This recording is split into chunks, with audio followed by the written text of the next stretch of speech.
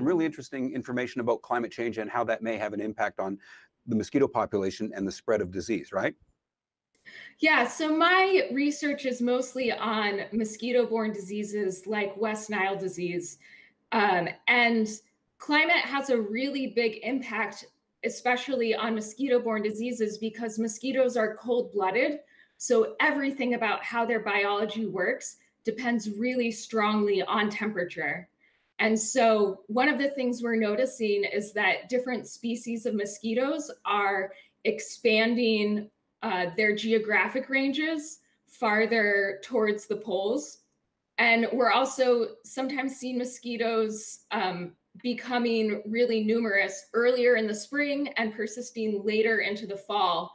And so when we have those big populations of mosquitoes for a longer time of the year, and to a bigger geographic extent, we can expect that we might see more mosquito-borne diseases like West Nile virus.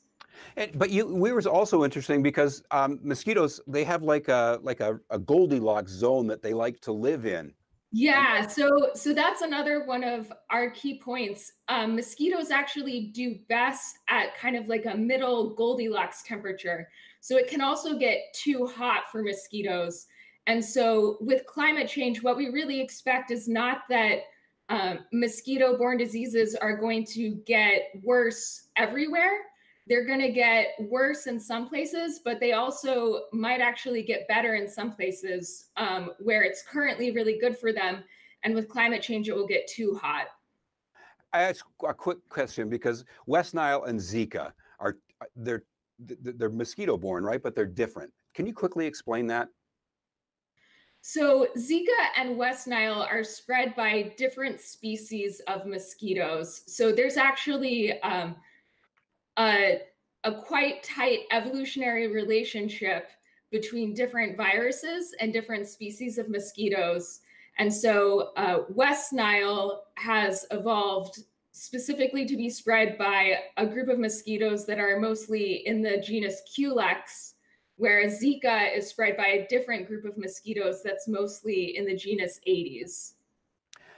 And West Nile is spread like from mosquitoes to people, but people can't give it to another person, right?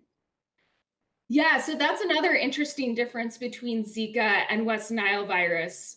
Zika and other related viruses can be spread from human to mosquito to another human, whereas West Nile virus is best spread in birds. But humans are what we call a dead-end host. So when humans get infected with West Nile virus, they can't really spread it to other humans because when mosquitoes bite an infected human, they're very unlikely to become infected with the virus. So almost all human cases of West Nile come from a mosquito that bit a bird and then bit a human.